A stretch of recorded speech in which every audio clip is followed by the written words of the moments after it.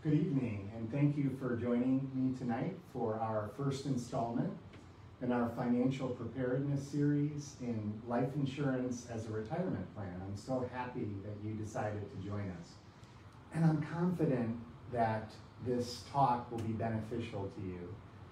Most people have misconceptions about retirement and are not well prepared for their financial future. And tonight we're going to talk about how to better prepare for your financial future and take advantage of some unique products that offer many benefits that have helped many people. So as we get started, I want you to prepare yourself mentally. I want you to be attentive and have an open mind. And let's go ahead and get started. I work for the Independent Agency Alliance. My name is Dr. Mark Parisi. I'm actually a healthcare professional by training, and my background is in clinical psychology. I actually counseled people over the years who had had financial problems, and I saw the tremendous emotional toll that being ill-prepared for your financial future can have. And it's my hope that tonight I can impart some valuable information to you that will change your life. I'm licensed in Illinois as well as Wisconsin, and I have a company called the Storehouse Agency, which is affiliated with IAA. As an insurance broker, we do more than just life insurance. We also deal with things like retirement planning, college funding, annuities, executive financing, pensions, and even rollover 401ks. Tonight, though, we're going to talk about one particular product that's offered through our brokerage called the Indexed Universal Life Insurance Policy, which is offered through American National Insurance Corporation. And we're actually partnered with 4 of the most respected companies in the industry. Companies like AIG, who have been around for a very long time and actually have nearly $500 billion in assets. Companies like Oxford Life, who is one of the leading companies in final expense insurance. We also are partnered with companies like American National and the National Life Group. American National in particular is one of our flagship companies, and actually we're one of the top producers in the country with American National. And the companies that we're partnered with are extremely strong. American National has been around since 1905 and actually has over $23 billion in assets. If you look at the companies that we're partnered with, you're talking about companies with combined 350 years of experience in the industry, and certainly all of them carry the strongest ratings of AM Best and Standard & Poor's A for their ability to pay on claims. So for today, we're going to talk about 3 important things. We're going to talk about first, the retirement crisis in America. Secondly, we're going to talk about some of the pitfalls of funding a retirement. And finally, we're going to talk specifically about life insurance as a retirement plan. Traditionally, we could count on 3 pillars of retirement. And in generations before us, many of our forefathers enjoyed all 3 pillars of retirement. One of them being a company-funded pension, another one being Social Security, and yet a third being personal savings, things like annuities, IRAs, 401ks, and even things like CDs and money market accounts. But many of you may have heard that pensions have largely become a thing of the past. More and more companies have done away with pensions as they've shifted the burden of retirement planning to the employee. And in fact, some of you may have also heard that Social Security, one of our most respected entitlement programs in the country, is actually under stress and may not be around 20 to 30 years from now. And that leaves us basically with personal savings for our retirement. And it's widely accepted that there's a retirement crisis in our country. 86% of Americans believe that there is a retirement crisis. 67% would be willing to take less in salary if they could guarantee lifetime income. Nowadays, it's so difficult to come by lifetime income because of changes in retirement accounts. And this slide here is, I think, shocking and really a wake-up call to all of us, that about 35% of all households in the US do not have any type of retirement account. And for those that did, the amount of money they have saved up is only about $1,100. And the median balance for households heading into retirement, ages 56 to 61, is only about $25,000. And that should truly shock you, because that means that largely they're going to be depending on Social Security for their retirement. And did you know that the average Social Security check that Americans enjoy is only between $12,000 to $16,000 a year? $12,000 to $16,000 per year. This slide here talks about the fact that of individuals who participate in some form of a defined benefit plan, the vast majority of all Americans do not participate. If you consider that in our country there's about 320 million folks, nearly a third do not have any form of defined benefit plan. And this is what we talked about earlier, the idea that Social Security may well dry up and may not be available when we need it the most in our retirement. So we cannot count on Social Security for retirement. All of us face three important financial risks in our lifetime. One risk is, what if we die much sooner than expected? Yet another risk is, what if we become ill? And on the same token, what if we live too long? These are three risks that can devastate our finances if we don't have a plan. So let's talk about what happens if we die too soon. Is your family protected if something unexpected was to happen to you? A recent study that was published in the Journal of the American Medical Association actually talked about, for the first time in probably a generation, rising mortality rates and falling life expectancy for the group between 25 to 64 years of age. That's really shocking, but we know intuitively that this is the case because children are actually being diagnosed with chronic health issues like diabetes at a younger and younger age. What happens if we live too long? Are you ready to fund a retirement that has now crept up to over 22 years? It used to be in the financial planning industry that financial planners talked about preparing for a 20-year retirement. But nowadays, life expectancy is getting longer and longer, and consequently, we have to prepare for a retirement that could last more than 20 years. Are you prepared for that? Will your money last as long as you do? And finally, what happens if we unexpectedly become ill? Things like stroke, cancer, and heart attacks still claim more lives in America than any other cause of death.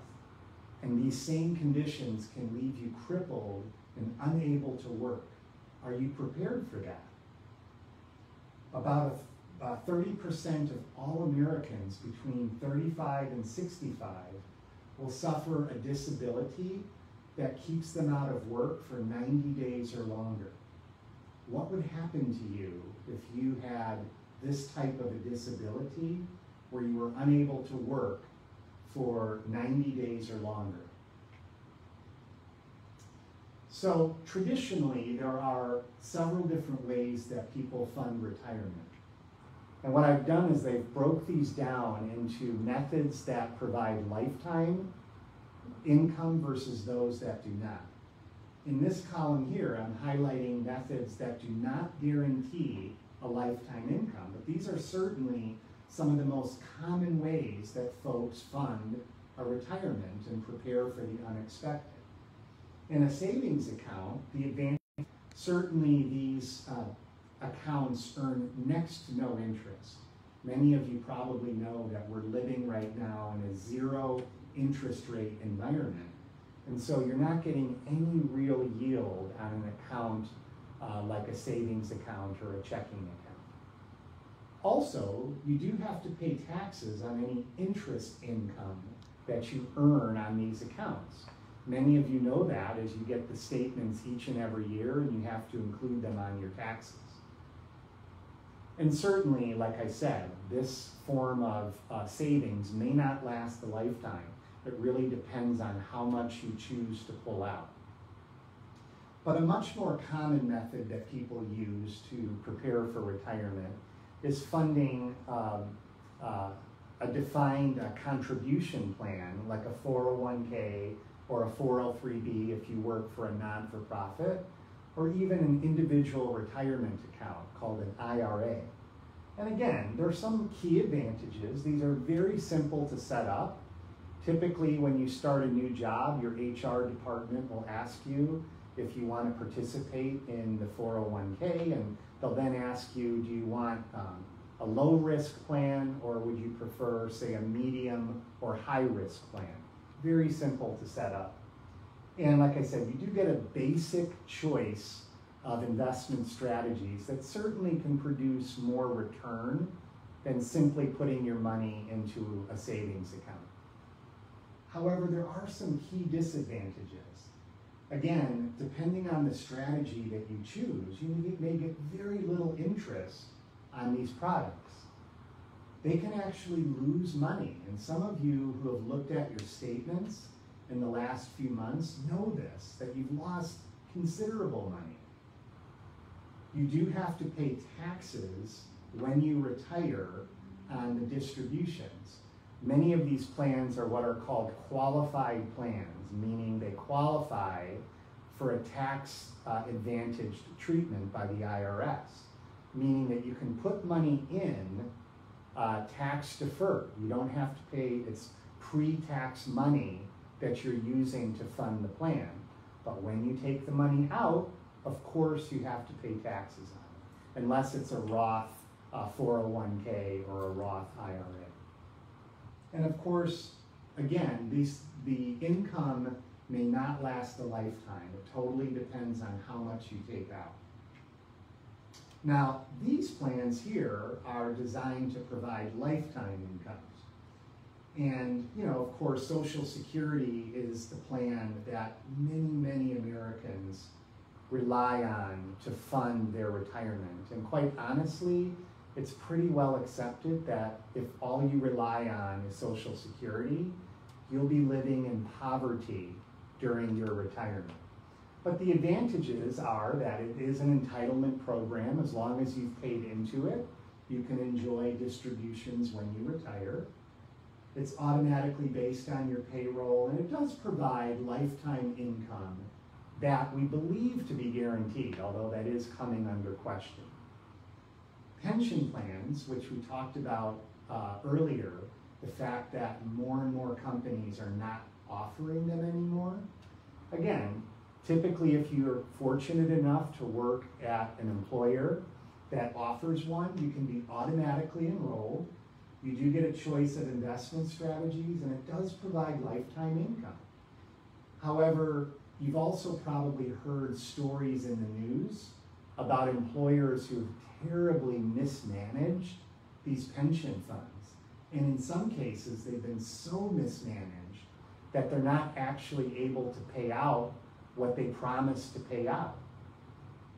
And in fact, you do have to pay taxes on the distributions during retirement that you get from a pension. And the question becomes, what are tax rates going to be 20 or 30 years from now? Many of us in the financial industry believe that taxes are going to be a lot higher than they are now. So the question for the night is, why are you working? Why do you suppose most people work? Of course, there's no exact right answer to this question, but some people will say that they work to pay bills or they work to support their family. But the truth is, many people are working because they're trying to save for the future, and maybe they haven't saved up enough money.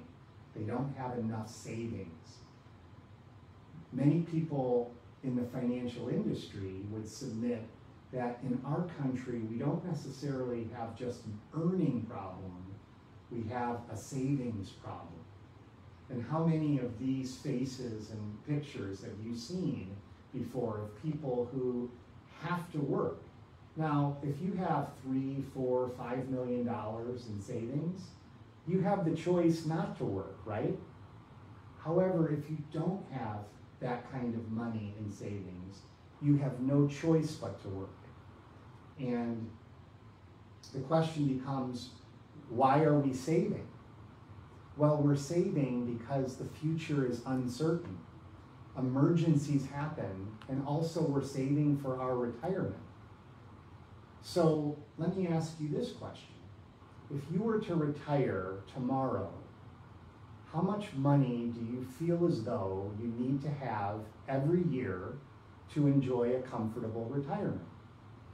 Now, there's no exact right answer, but in my opinion, you'd need about $50,000. Now, we could probably agree that $50,000 would not provide a super comfortable retirement, but at least you'd be able to afford a modest rent or a modest mortgage. You might be able to afford a used car payment, and you'd be able to afford some bills.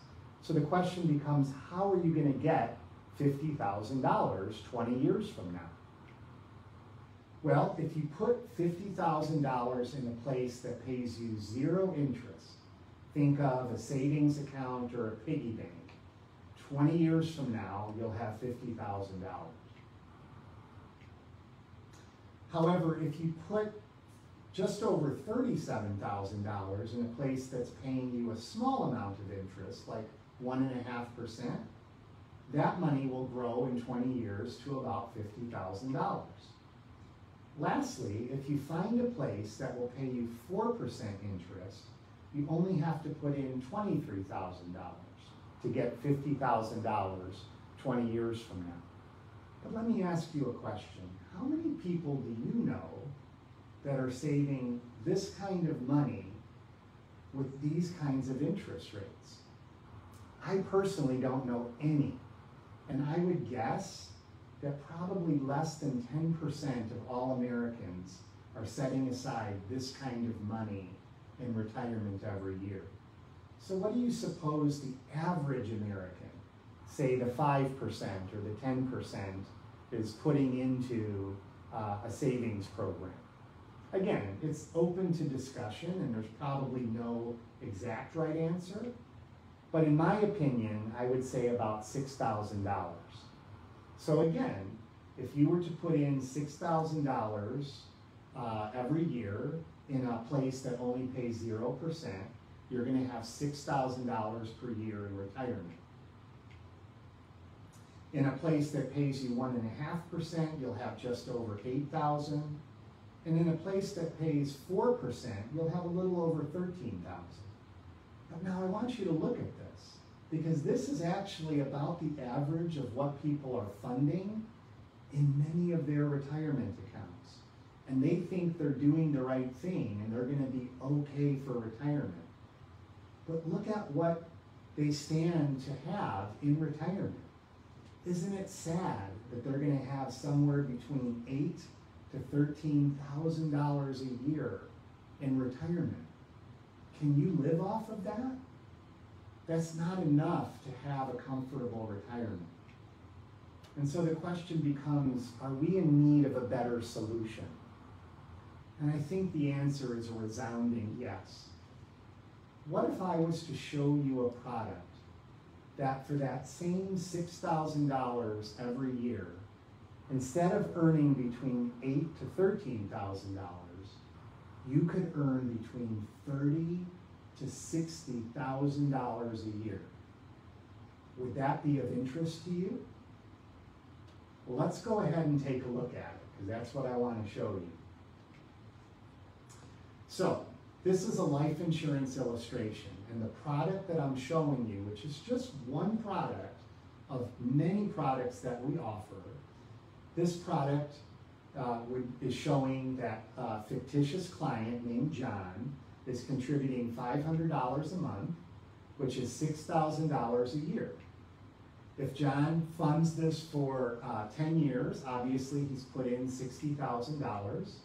If he funds it for 20 years, he's obviously contributed $120,000. Now, on the day that his policy is accepted and John pays his $500 premium, his family, if something happens to him, is going to get $550,000 tax-free. If nothing happens to him, this is John's money that he can use any way he wants. And by the way, he can take out this money even before age 59 and a half without penalty and without taxes. And look how his money has grown over the 20 years. He put in 120, he already has over 180,000, which is not bad, right? But it gets much better than that. Now, let's go back to the first 2 years, because I want to illustrate an important point. In the first 2 years, John has contributed $12,000, right? If something happens to him, of course, his family is going to get $550,000. If nothing happens, though, he only has a little bit over $8,500, which doesn't seem like such a good deal, right? He's put in 12, he only has 8.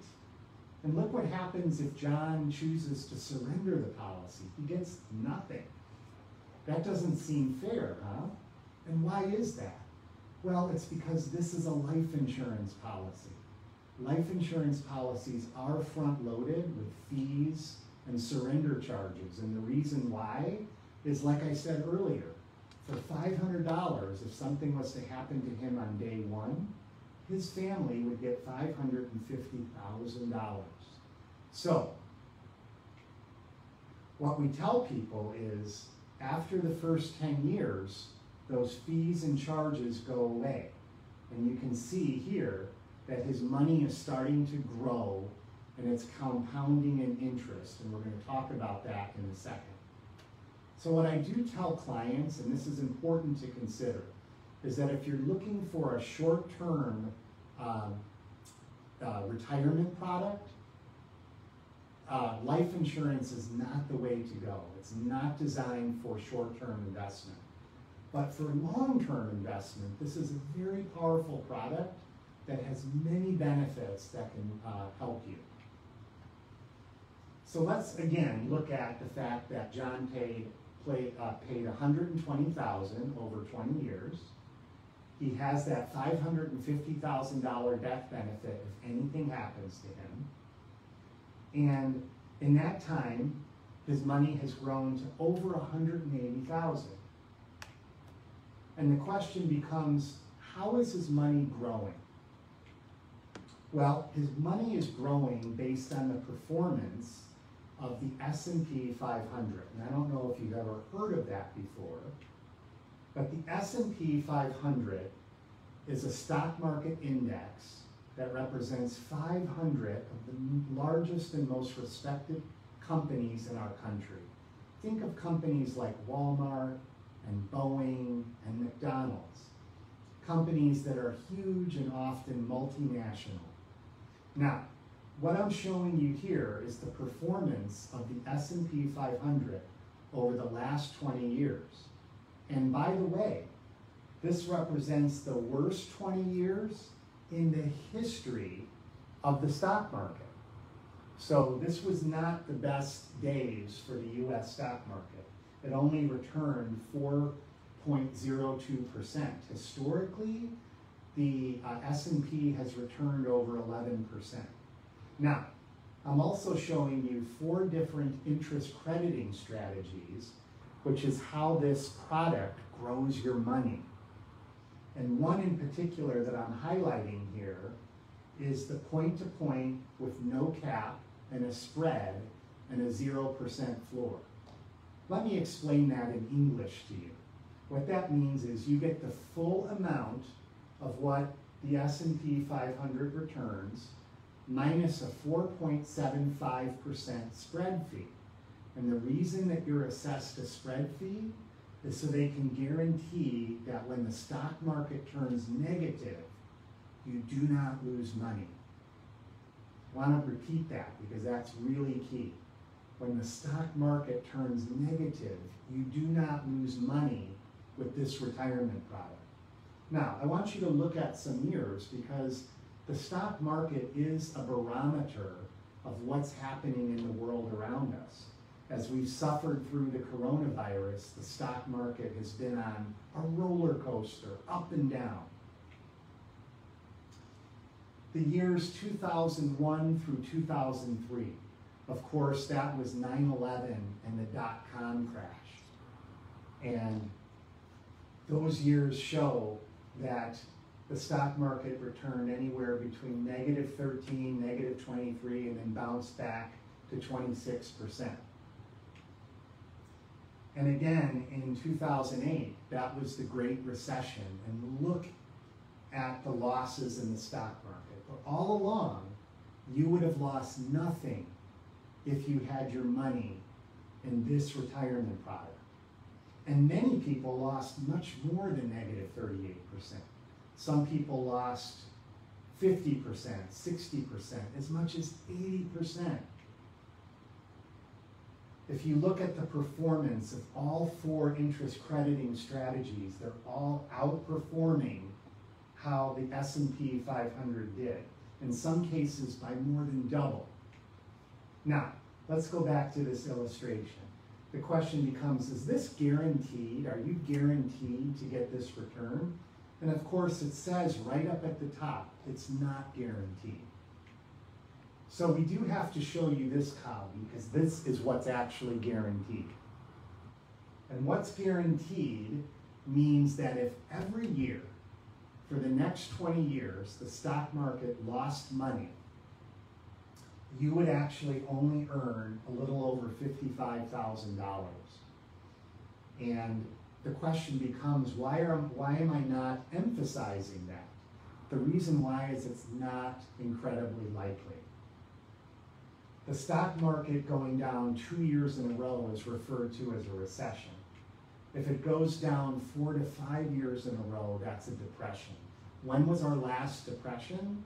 It was in the 1920s during the Great Depression. As a matter of fact, even then, it bounced back within 5 years. In fact, there's never been in the history of our stock market more than 5 years in a row where the stock market has been down. So this is actually not very likely. Certainly if the sun melts the earth, it could happen, but this is actually a much more realistic illustration. So what I'm showing you here is the fact that John chooses to stop paying his premiums after 20 years. And look at how his money is continuing to grow based on the interest crediting strategies. By the time he's paid out over 10 years with his distributions, he starts taking a tax-free distribution, and he takes a tax-free distribution starting at 67, and actually within the first 8 years of doing that, he's already collected more than what he paid into the entire policy by double. And each year he's taking out over $30,000 tax-free. If something happens to John, he's still, at this point, his family would still qualify for over $363,000. If nothing happens to him, he still has over $331,000 of cash. And of course, if John had never taken anything out of the policy, he would have had over $645,000 saved up. Now, I'm going to show you this all the way out to age 121, because that's how far out the mortality tables go. And I want you to look at something. If John lived to be 121, which I know you're saying is not likely, the fact is he would have collected over $1.6 million, having still a death benefit of $230,000. He still has cash, $117,000. And look at how much he would have had if he didn't take anything out.